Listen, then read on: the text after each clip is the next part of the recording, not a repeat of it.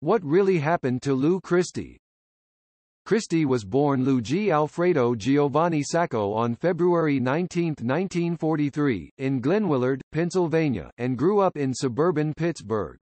While attending Moon Area High School, he studied music and voice, served as student conductor of the choir, and sang solos at holiday concerts. His teacher Frank Cummings wanted him to pursue a career in classical music, but Sacco wanted to cut a record to get on American Bandstand.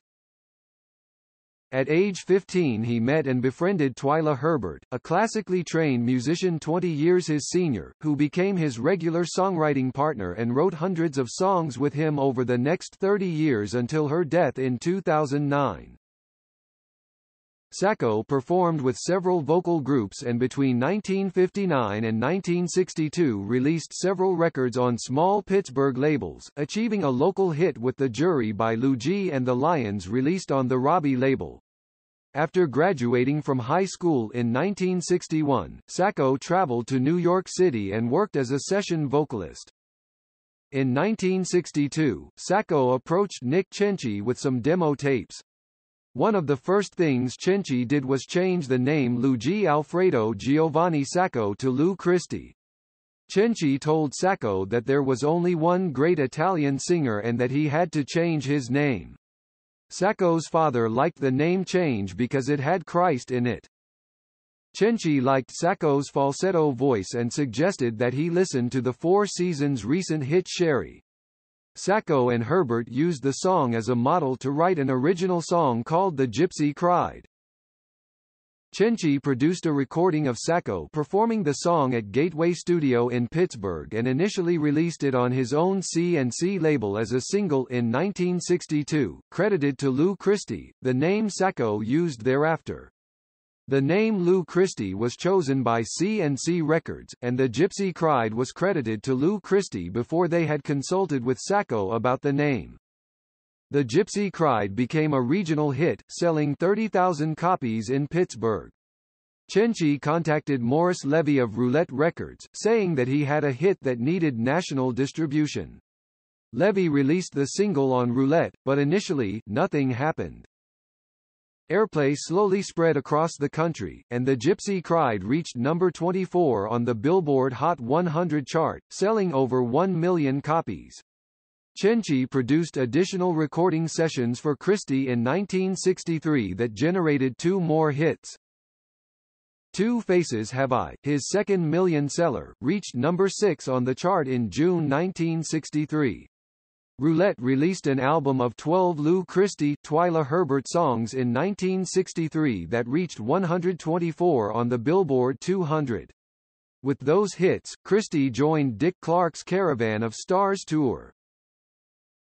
Christie's third Roulette release, How Many Teardrops, stalled at number 46 as Christie's career was temporarily derailed by his induction into the U.S. Army.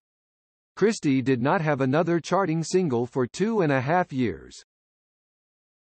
Christie's career was quickly re-established after his discharge from the military when he signed with the MGM label. MGM reportedly disliked Christie's first single for the label, the Christie Herbert song Lightnin' Strikes. But Christie's new management promoted the record in California, and when it gained some traction, MGM released it. Lightnin' Strikes reached top 1 in the U.S. on Christie's 23rd birthday on February 19, 1966, entered the UK top 20, becoming his first hit in that country, and peaked at top 1 in Canada. The song featured his signature falsetto and included a female chorus shouting "Stop," in counterpoint to the lead vocal. After being dropped by MGM and an unfruitful stint with Columbia Records in the late 1960s, Christie teamed up with Buddha Records and bubblegum music record producer Tony Romeo and had a surprising wall of sound constant uptempo hit I Am Gonna Make You Mine in the early autumn of 1969. Helped by backing vocalist Linda Scott and by 2 promotional videos distinctly different from each other, the song peaked at number 10 in the US, but climbed to number 2 on the UK singles chart and thus became his biggest hit there. A follow-up, She Sold Me Magic, charted only in the UK, peaking at number 25, and was later covered by Elton John. Conversely, Are You Getting Any Sunshine only charted in America, where it reached number 73. Christie spent the early 1970s between London and New York City. In 1971 he released a concept album called Paint America Love, regarded by some as his best LP, and married former UK beauty queen Francesca Winfield in London. In 1974, Christie tried a new musical style, going country on his album Lou Christie.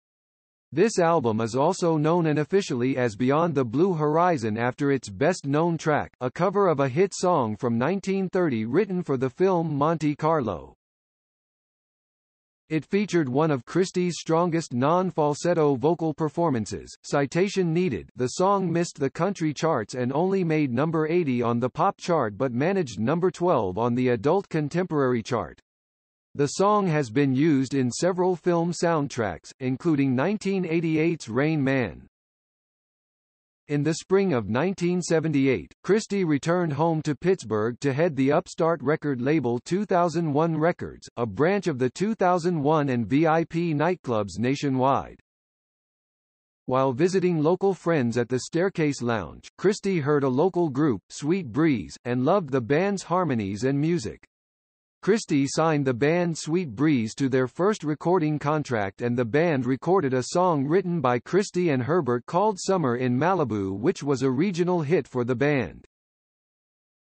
Christie became active on the oldies circuit starting in the early 1980s, scoring a final U.S. chart hit, credited as Summer 81 Medley by the Cantina Band, in 1981, performing a medley of Beach Boys classics. In 1986, he recorded a duet with Leslie Gore of a medley of Since I Don't Have You, It's Only Make Believe for Manhattan Records, a division of EMI America. The two singers were touring together at the time, and the song was released only as a one-off single.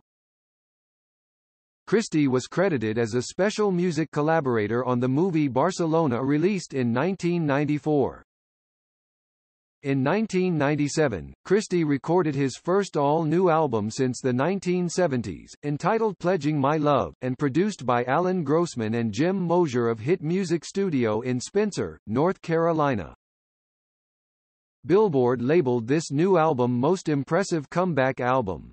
Most of it was penned by Christie, presented in a contemporary manner, and included the songs What Happened to the Nights, Techno Pop, and I Sure Fell in Love and covers of The Critters' Mr. Dyingly Sad and Johnny Ace's title tune. Cub Coda said it was loaded with AOR hits. In 2004, Christie released his first concert album, Greatest Hits Live from the Bottom Line, which featured studio recording Christmas in New York as a bonus track.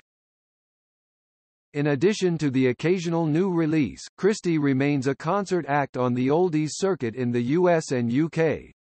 He has also hosted a series of programs on SiriusXM Radio for the 1960s channel.